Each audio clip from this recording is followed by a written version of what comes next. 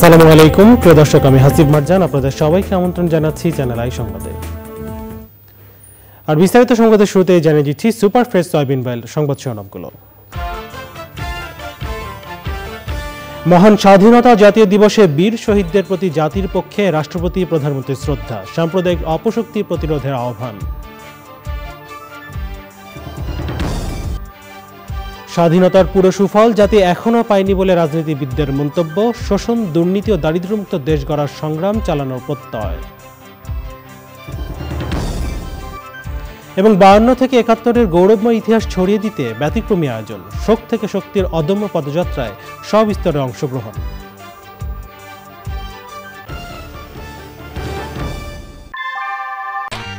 গরমে দাপাদাপি, ঘরের চালের স্থায়ী সমাধান আনোয়ার সিমেন্ট শীট। সংবাদ শিরোনামকে জানাচ্ছিলাম, এখনকার সংবাদ আয়োজন চ্যানেল আই ইউটিউব চ্যানেলে লাইভ স্ট্রিম হচ্ছে। চলে যাচ্ছি বিস্তারিত সংবাদে। শুরুতেই থাকছে স্বাধীনতার 52। আমাদের মুক্তির সংগ্রাম, আমাদের সংগ্রাম স্বাধীনতার সংগ্রাম।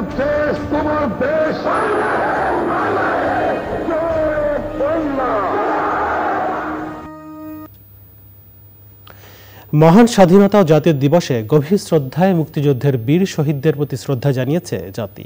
জাতীয় স্মৃতিসৌধে বীর শহীদদের প্রতি শ্রদ্ধা নিবেদন করেছেন রাষ্ট্রপতি মোহাম্মদ আব্দুল হামিদ এবং প্রধানমন্ত্রী শেখ হাসিনা। সাম্প্রদায়িক অপশক্তির বিরুদ্ধে ঐক্যবদ্ধ প্রতিরোধ গড়ে তোলার আহ্বান জানিয়েছে আওয়ামী লীগ।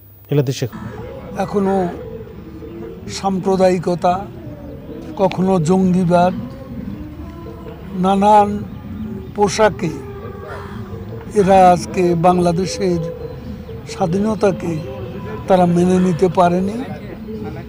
তারা স্বাধীনতাকে চ্যালেঞ্জ করে এই সাম্প্রদায়িক এবং জঙ্গিবাদী অপশক্তিকে প্রতিরোধ করতে হবে, প্রতিহত করতে হবে। রাষ্ট্রপতি প্রধানমন্ত্রী শ্রদ্ধা নিবেদনের পর সর্বসাধারণের জন্য উন্মুক্ত করে দেয়া হয় স্মৃতিসৌধ। বীরের রক্তস্রোত, মাতারে অশ্রুধারা, একই ধরার ধুলায় হবে হারা, স্বর্গ কি হবে না কেনা। বঙ্গবন্ধুর নেতৃত্বে বীর শহীদরা যে রক্ত ঢেলে দিয়ে এদের স্বাধীন করেছিল, যে স্বপ্ন নিয়ে স্বাধীনতা এসেছিল, বলাই যায় 52 বছর পরে সেই স্বপ্নের পথেই এগিয়ে যাচ্ছে বাংলাদেশ। নীলাদ্রি শেখর, চ্যানেল আই, সাভার স্মৃতিসৌধ, ঢাকা। দীর্ঘ লড়াই সংগ্রামের মধ্য দিয়ে স্বাধীনতা অর্জন হলেও তার পুরো সুফল জাতি এখনও পায়নি বলে মন্তব্য করেছেন মহান মুক্তিযুদ্ধের বীর শহীদদের প্রতি শ্রদ্ধা জানাতে আসা বিভিন্ন রাজনৈতিক দলের নেতাকর্মীরা। দেশে গণতন্ত্র নেই বলে মন্তব্য করে তারা বলেছেন, শোষণ, বঞ্চনা, ক্ষুধা, দারিদ্র্যমুক্ত বাংলাদেশ গড়তে আন্দোলন সংগ্রাম চালিয়ে যেতে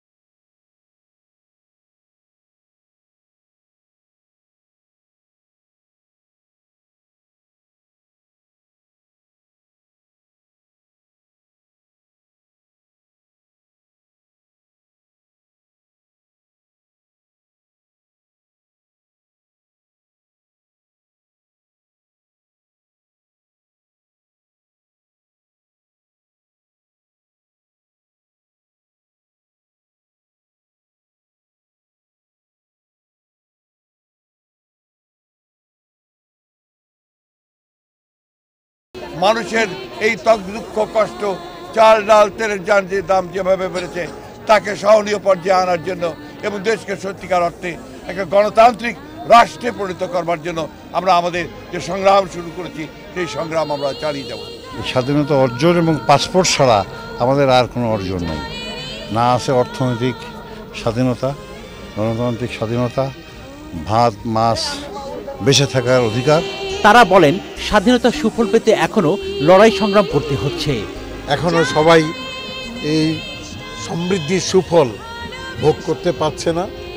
আছে সাম্প্রদায়িকতার ছবল, আছে জঙ্গিবাদের তৎপরতা, কিন্তু তারপরেও বাংলাদেশ পৃথিবীর বুকে তার জায়গা করে নিয়েছে। এই 52 বছরের বাংলাদেশে আমাদের গণতন্ত্রের একটা আধুনিক রূপ দরকার ছিল। মানুষের মধ্যে স্বচ্ছতা, জবাবদিহিতা এবং অংশগ্রহণ নিশ্চিত হওয়ার কথা ছিল, কিন্তু আমরা দেখছি আজকে যখন কথা বলছি দেশে একটা দুঃশাসন চেপে বসে আছে। দেশের বিরুদ্ধে অপতৎপরতা চালানো যে কোনো অপশক্তির বিরুদ্ধে সবাইকে সতর্ক থাকার আহ্বান জানান রাজনৈতিক দলের নেতাকর্মীরা। যেসব বীর সৈনিকদের আত্মত্যাগের বিনিময়ে আমরা স্বাধীন বাংলাদেশ পেয়েছি একটি লাল সবুজের পতাকা, সেই সব বীর সৈনিকদের আত্মত্যাগের কথা ভুলে না গিয়ে সবাই মিলে নতুন বাংলাদেশ গড়ার প্রত্যয় ব্যক্ত করেছেন এখানে আসা বিভিন্ন শ্রেণী পেশার মানুষ। সাভারের জাতীয় স্মৃতিসৌধ থেকে শাকির আদনান, চ্যানেল আই। মহান স্বাধীনতা দিবসে জাতির পিতা বঙ্গবন্ধু শেখ মুজিবুর রহমানের প্রতিকৃতিতে শ্রদ্ধা নিবেদন করেছেন প্রধানমন্ত্রী শেখ হাসিনা। সকালে সাভার জাতীয় স্মৃতিসৌধে শ্রদ্ধা জানিয়ে সেখান থেকে ধানমন্ডি ৩২ নম্বর সড়কে বঙ্গবন্ধুর প্রতি শ্রদ্ধা জানান বঙ্গবন্ধু কন্যা। সে সময় আওয়ামী লীগ সহ বিভিন্ন রাজনৈতিক, সামাজিক ও সাংস্কৃতিক সংগঠন বঙ্গবন্ধুর প্রতি শ্রদ্ধা জানায়। পরে তথ্যমন্ত্রী ও আওয়ামী লীগের যুগ্ম সাধারণ সম্পাদক ডক্টর হাসান মাহমুদ বলেন, মুক্তিযুদ্ধের সময় জিয়াউর রহমান পাকিস্তানের চর হিসেবে কাজ করেছিলেন।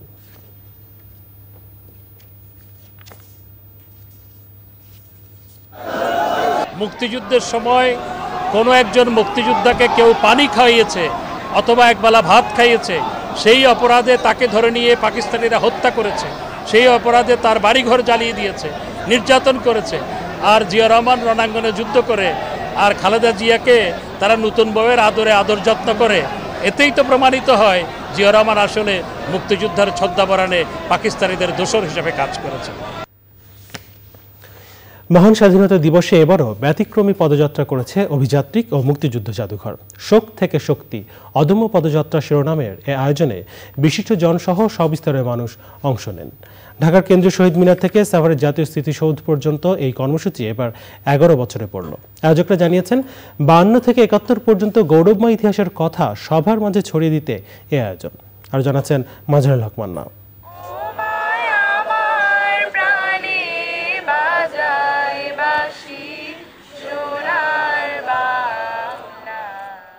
মহান স্বাধীনতা দিবসে ভোর ৬টায় কেন্দ্রীয় শহীদ মিনারে জাতীয় সঙ্গীতের মাধ্যমে এই কর্মসূচির সূচনা হয়। অভিযাত্রিক ও মুক্তিযুদ্ধ জাদুঘর যৌথভাবে প্রায় ১৭ কিলোমিটার দীর্ঘ এই পদযাত্রার আয়োজন করে। আমার খুবই ভালো লাগে যখন আমি দেখি যে এই তরুণ তরুণী, কিশোর কিশোরী এবং শিশুরাও তারা ১৯৭১ সালকে এত গভীরভাবে অনুভব করে। ৫২ থেকে ৭১ পর্যন্ত ইতিহাসের পথরেখা ধরে কেন্দ্রীয় শহীদ মিনার থেকে জাতীয় স্মৃতিসৌধের দিকে পায়ে হেঁটে এই যাত্রা।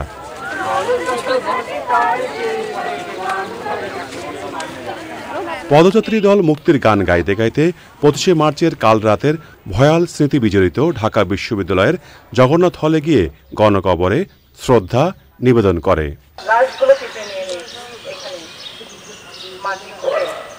পরে টিএসসি হয়ে পৌঁছায় ৭১-এর গণহত্যার স্মৃতি বিজড়িত রমনা কালী মন্দির প্রাঙ্গণে।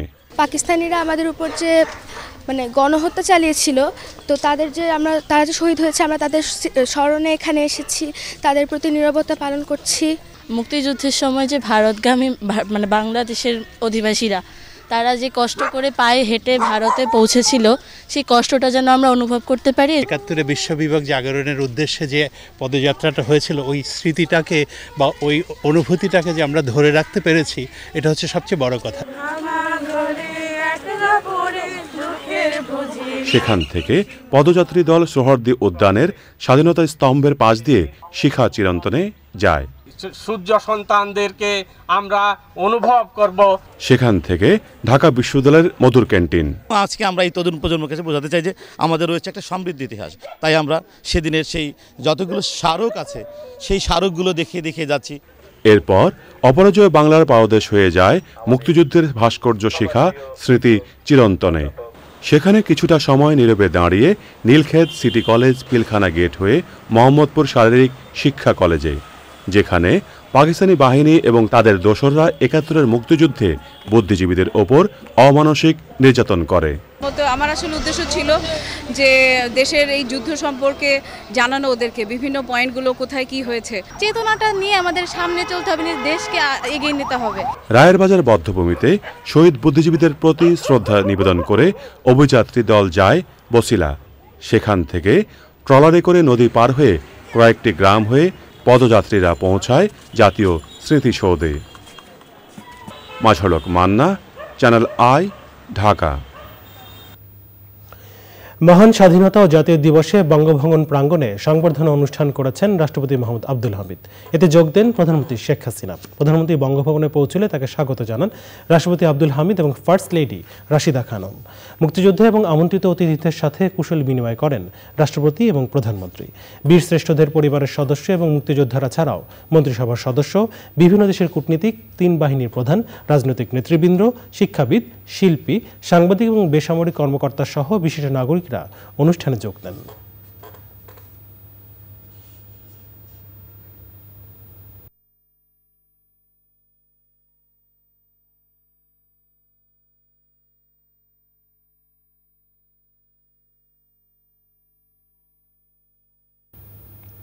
এবার অন্যান্য সংবাদ। বাহারিয়া সুস্বাদু খাবারে জমজমাট রাজধানীর ধানমন্ডির ইফতার বাজার। অভিজাত হোটেলগুলোর পাশাপাশি বরাবরের মতো ফুটপাতেও বসেছে ইফতার সামগ্রীর পসরা। শাহী হালিমের পাশাপাশি বেশি বিক্রি হচ্ছে জিলাপি ও মুরগির মাংসের নানা পদ। তবে এবার দাম বেশি বলে অভিযোগ করছেন ক্রেতারা। আফরোজা হাসির রিপোর্ট। দুপুর থেকেই ক্রেতা বিক্রেতার পদচারণায় মুখর রাজধানীর ধানমন্ডির ইফতার বাজার। পাক্কি বিরিয়ানি, শাহী হালিম, তান্দুরি চিকেন কিংবা ছোলা পেঁয়াজু, জিলাপি, বাহারি সব খাবারের পসরা সাজানো ইফতারের বাজারে। টেস্টিং সল্ট মুক্ত, কেমিক্যাল মুক্ত, সম্পূর্ণ ন্যাচারাল মশলা রান্না। আর দ্বিতীয় কথা, এটা হলো মুগলাই আইটেম, এটা বাংলাদেশে কেউ করে না আমি ছাড়া। ফ্রেশ হাইজেনিক উপায়ে আমরা ইফতারি বানানোর চেষ্টা করি যাতে রোজাদারদের কোনো সমস্যা না হয়। প্রচলিত ইফতারির পাশাপাশি বাহারি আয়োজন সাজিয়ে বসেছে অভিজাত হোটেলগুলো। হালিমগুলো বা কাবাবের আইটেমগুলো, আমাদের ডিফারেন্ট কিছু নতুন আইটেম আছে কাবাবের দিক দিয়ে। হারাইলি কাবাব বা চিকেন টিক্কা, যেটা আমরা ব্রয়লার ইউজ করি না, ওইটাতে আমরা সোনালিটা ইউজ করে থাকি। বা আমাদের জিলাপির আইটেমটা খুব ভালো, ঘিয়ে ভাজা জিলাপি। বন্ধু বান্ধব, আত্মীয় স্বজনদের নিয়ে ইফতারের টেবিলের মুহূর্তগুলোয় বাড়তি মাত্রা যোগ করে জনপ্রিয় খাবারগুলো। বাসায় গেস্ট আসছে, এই জন্য আলু বাইরের খাবারটা আমি কিনে নিয়ে আসছি সবার সাথে আনন্দ করে মজা করার জন্য, খাওয়ার জন্য। রোজার সময় কাজ থাকে, আবার ইবাদত বন্দেগীও করা লাগে আম্মু। এখন সারাক্ষণ তো আর রান্না করে থাকা যাবে না, এখানে বাইরে থেকে কিনা হয়। যদিও এটা স্বাস্থ্যসম্মত না, তারপরেও আমরা বাঙালি, আমাদের ঐতিহ্য, এটা অনেক সময় ইচ্ছা না থাকলেও খেতে হয়। তবে ক্রেতাদের অন্যান্য বারের তুলনায় চড়া দামে ইফতারি কিনতে হচ্ছে। সবকিছু তো আসলে দাম বেড়েছে, এর জন্য হচ্ছে ইফতারি জিনিসও হচ্ছে দাম বেড়েছে। আমরা গতবার যে টাকা সেল করেছি এবার এরকম ভাবে সেল করেছি। আমার যে ওনার, তার কথা হচ্ছে যে আমার লাভ দরকার নেই, আমার কথা হচ্ছে সবাই আমরা মিলেমিশে একত্রভাবে থাকবো আর কি। স্বল্প আয়ের মানুষ যাতে ইফতারি কিনতে পারে সেজন্য দাম সহনীয় রাখার দাবি জানান ক্রেতারা। আফরোজা হাসি, চ্যানেল আই, ঢাকা। দেখছে চ্যানেলে সংবাদ। এই পর্যায়ে নিয়ে নিচ্ছে অশোক লিলান রিফাত অটোস লিমিটেড বিরতি। আর বিরতির পর অন্য সংবাদের সঙ্গে খেলার খবরে জানিয়ে ফিরব। চট্টগ্রামে Bangladesh Ireland 3 match T20 series শুরু সোমবার। সাফল্য ধরে রাখতে কোচের আক্রমণাত্মক মানসিকতার বার্তা। বিরতির পর আবার আমন্ত্রণ চ্যানেল আই সংবাদে। যুক্তরাষ্ট্রের মিসিসিপি অঙ্গরাজ্যে টর্নেডোর তাণ্ডবে কমপক্ষে 26 জনের মৃত্যু হয়েছে, আহত হয়েছেন আরও অনেকে। বিধ্বস্ত ভবনের ধ্বংসস্তূপে অনেকে আটকা পড়েছেন বলে আশঙ্কা করা হচ্ছে। ঘূর্ণিঝড়ের পরপরই অভিযানে নেমেছেন উদ্ধারকর্মীরা। পরিস্থিতি মোকাবেলায় অঙ্গরাজ্যে জরুরি অবস্থা জারি করেছে প্রশাসন। স্থানীয় সময় শুক্রবার মাঝরাতে মাত্র 5 থেকে 10 সেকেন্ড স্থায়ী এ ঘূর্ণিঝড়ের তাণ্ডবে বিভিন্ন স্থানে অসংখ্য গাছপালা ও বিদ্যুতের লাইনও ভেঙে পড়েছে। এতে হাজার হাজার মানুষ বিদ্যুৎ বিচ্ছিন্ন হয়ে পড়েছেন। পশ্চিম মিসিসিপির রোলিং ফর্ক শহরে সবচেয়ে বেশি ক্ষয়ক্ষতি হয়েছে। ঘূর্ণিঝড়ের পর মিসিসিপির বিভিন্ন এলাকায় ভারী বৃষ্টিপাত হয়েছে। মিসিসিপির টর্নেডো দুর্গতদের জন্য জরুরি সহায়তা ঘোষণা করেছেন মার্কিন প্রেসিডেন্ট জো বাইডেন। জানাবো কৃষি সংবাদ।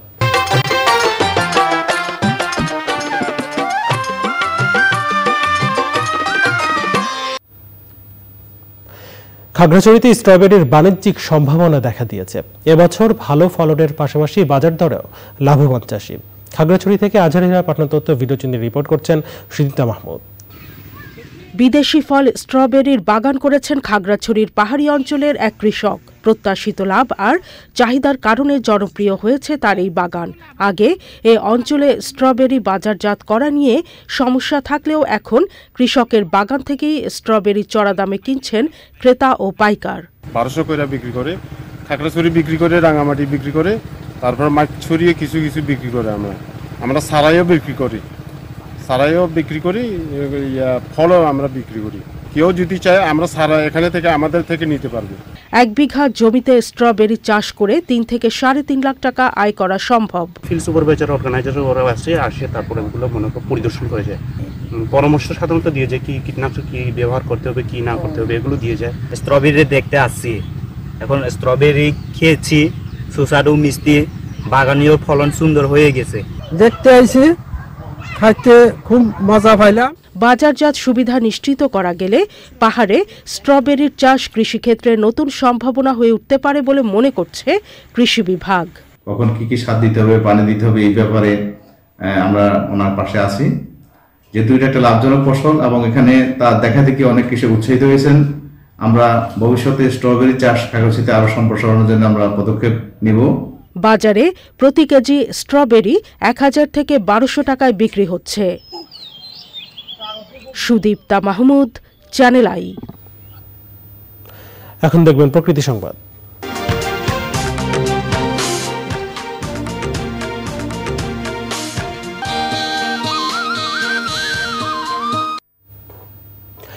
দিনাজপুরে প্রথমবারের মতো বাণিজ্যিকভাবে কুকুরের খামার করেছেন স্থানীয় যুবক জাহিদ ইসলাম। দেশি বিদেশি নানা জাতের কুকুরের প্রজননে সাফল্য পেয়েছেন তিনি। শাহিদ পাঠানো তথ্য ভিডিওচিত্রে রিপোর্ট করছেন আলিমাল রাজি। দিনাজপুর শহর থেকে 2 কিলোমিটার উত্তরে চেহেলগাজী ইউনিয়নের উত্তর নয়নপুর এলাকায় অবস্থিত ডগ হাউস নামের এই কুকুরের খামার। প্রায় 9 বছর আগে একরকম শখেই খামার শুরু করেন জাহিদ ইসলাম। এখন আমার ডগ ক্যানেলে 32টা ডগ আছে, তো সব ডগগুলোই শিকারি হয়, মানে এই বিদেশি জাতের যে ডগগুলো আছে এলসিসিয়ান, জার্মান শেফার্ড, তারপর আপনার লাসার, যে আমেরিকান লাসারগুলো, এরা খুব ভালো শিকারি হয় এবং খুব প্রভুভক্ত এবং কথা শুনে অনেকে আমার কাছ থেকে নিয়ে যায়। আপনার কেউ গার্ড ডগ হিসেবে নিয়ে যায়, কেউ আপনার বাসা পাহারা দেওয়ার জন্য, কেউ মিল। American Lhasa, toy কোয়ারিয়ান, German shepherd, আলসেশিয়ান ও গোল্ডেন রিট্রাইভার সহ প্রায় 9 প্রজাতির কুকুর রয়েছে খামারে। প্রকার ভেদে 30,000 থেকে 1.5 লাখ টাকা পর্যন্ত বিক্রি হচ্ছে এসব কুকুর। এগুলা তো ফার্মটা আমরা কোনো জায়গায় দেখি নাই, তারপরে আমাদের এখানে দিনাজপুরে মনে করেন এই সুন্দর একটা বাড়ির ভিতরে একটা কুকুরের ফার্ম করছে। ফার্মটা খুবই সুন্দর লাগে আমাকে, হ্যাঁ, এমনকি ছোট বাচ্চাগুলোকেও আমি নিয়ে আসি, আমার বাচ্চাগুলোকে দেখতে খুব ভালো লাগে। খামার দেখতে প্রতিদিন দূর দূরান্ত থেকে আসছেন অনেকেই। দেখলাম, এসে অনেক ভালো লাগলো, ওনার এই উদ্যোগটা বেশ ভালো লাগলো দেখে। আমারও ইচ্ছে হলো যে আমি এরকম একটা উদ্যোগ নেই, এই আর কি। খামার নিয়মিত পরিদর্শন ছাড়াও কুকুর লালন পালনে প্রয়োজনীয় পরামর্শ সহ সব ধরনের সহযোগিতা করছে প্রাণী সম্পদ বিভাগ। ডগের ক্ষেত্রে আমরা জানি যে ডগ কিন্তু অনেক ডিজিজও ক্যারি করে, হ্যাঁ, এই জন্য আমাদের হাইজিন মেনটেন করতে হবে যাতে ওটা থেকে আমাদের মধ্যে কোনো অসুখ না আসে। যেমন র্যাবিস, এটা ডগ থেকে আসে, তো তাদেরকেও ভ্যাকসিনেশনের আওতায় নিয়ে আসতে হবে ওই কুকুরগুলোকে। এবং যারা এটা অ্যাটেন্ড করছে এবং মালিক পক্ষ যারা নাড়াচাড়া করছে প্রত্যেককেই আপনার হেলথের আওতায়, হিউম্যান হেলথের আওতায় তাদেরকেও প্রিভেন্টিভ ভ্যাকসিনেশন করে নিতে হবে। এটি একটি বেশ চমৎকার খামার।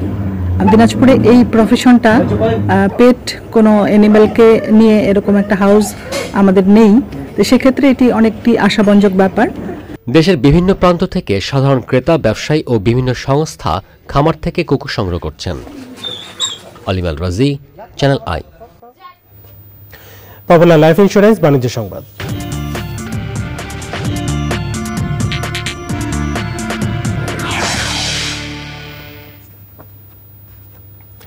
টুইটার কেনার অর্ধেক দামে কর্মীদের কাছে শেয়ার বিক্রির প্রস্তাব দিয়েছেন টুইটারের প্রধান নির্বাহী ইলন মাস্ক। অর্ধেক দামে শেয়ারের দাম নির্ধারণ করে নতুন করে আলোচনা জন্ম দিয়েছেন তিনি। গত বছরের অক্টোবরে 4,400 কোটি মার্কিন ডলারে টুইটারের মালিকানা কিনলেও তার বর্তমান শেয়ার মূল্য নির্ধারণ করেন মাত্র 2,000 কোটি ডলার। অর্ধেক দামে শেয়ার বিক্রির প্রস্তাবে অনেক বিজ্ঞাপনদাতা প্রতিষ্ঠান বিজ্ঞাপন দেওয়া কমিয়ে দিয়েছে। এবারে জানাবো খেলার খবর।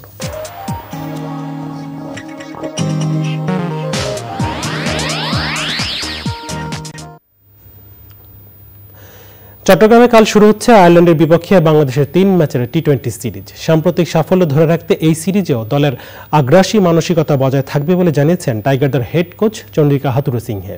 প্রতিপক্ষ হিসেবে আয়ারল্যান্ড দলকে সমীহ করলেও মাঠে ক্রিকেটারদের ভয় ডরহীন ক্রিকেট খেলার কথাই বলেছেন টাইগারদের লঙ্কান কোচ। রিপোর্ট করছেন আরিফ চৌধুরী। টি-20তে বর্তমান বিশ্ব চ্যাম্পিয়ন ইংল্যান্ডকে হোয়াইট ওয়াশ করা হয়েছে এখনও 2 সপ্তাহ হয়নি। আরেকটি 3 ম্যাচের টি-20 সিরিজের অ্যাসাইনমেন্টে টাইগাররা। এবারের ভেন্যু লাকি গ্রাউন্ড চট্টগ্রাম, আর প্রতিপক্ষ আয়ারল্যান্ড। আয়ারল্যান্ডের বিপক্ষে 11 বছর পর টি-20 খেলবে বাংলাদেশ দল। সিলেটে সদ্য শেষ হওয়া ওয়ানডে সিরিজে বিপর্যস্ত আইরিশ টিম। টি-20তেও ন্যূনতম প্রতিদ্বন্দ্বিতা গড়তে পারবে না সাধারণ ক্রিকেট দর্শকরা তেমনটি মনে করলেও চন্ডিকা হাথুরুসিংহের হিসাবটা ভিন্ন।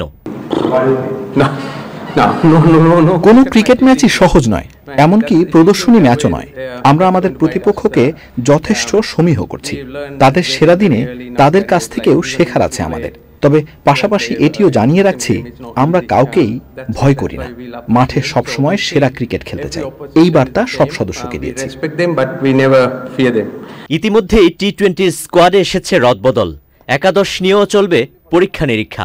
চন্ডিকা হাথুরুসিংহের কাছে ক্রিকেট মানেই আগ্রাসী মনোভাব। টাইগার ক্রিকেটে নিজের বার্তাটা জানিয়ে দিয়েছেন coach. We want to play aggressive cricket. Aggressive cricket, I always explain, it doesn't mean that we go and hit the ball hard. আমি এগ্রেসিভ ক্রিকেটের কথা বলছি। এর অর্থ এই নয় যে উইকেটে যাও আর বল পেটাও। আমি বলছি সর্বক্ষেত্রে আক্রমণাত্মক মনোভাবের কথা। আমাদের সিলেকশন, ক্রিকেটারদের বডি ল্যাঙ্গুয়েজ, মানসিকতা, ফিল্ডিং পজিশন ইত্যাদি নানা বিষয়ে আক্রমণাত্মক হোক, যেগুলো ফলাফল আনতে ইতিবাচক ভূমিকা রাখবে। জহুর আহমেদ চৌধুরী ক্রিকেট স্টেডিয়ামে বাংলাদেশ আয়ারল্যান্ড প্রথম টি-20 শুরু হবে দুপুর 2টায়। Arif Chowdhury, channel I. European championship বাছাইয়ে হাল্যান্ডবিহীন নরওয়েকে 3-0 গোলে হারিয়েছে স্পেন। আন্তর্জাতিক প্রীতি ফুটবল ম্যাচে পেরুর বিপক্ষে 2-0 গোলের জয় পেয়েছে জার্মানি। আর নতুন কোচের অধীনে তারুণ্য নির্ভর দল নিয়ে আন্তর্জাতিক প্রীতি ম্যাচে মরক্কোর কাছে 2-1 গোলে হেরেছে 5বারের বিশ্ব চ্যাম্পিয়ন ব্রাজিল। আরও জানাচ্ছেন তানভীরুল।